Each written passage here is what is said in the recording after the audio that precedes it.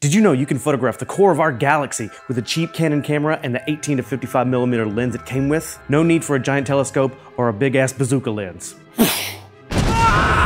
All you need is a tripod and to get out of the city into a dark area with low light pollution on a night with no moon and no clouds. And you're gonna wanna do this in the summertime because it's Milky Way season. You're gonna wanna go out in the daytime and scout out a location facing south because that's where the Milky Way will be, and practice framing up your foreground. Once it's nighttime, we can dial in our manual camera settings.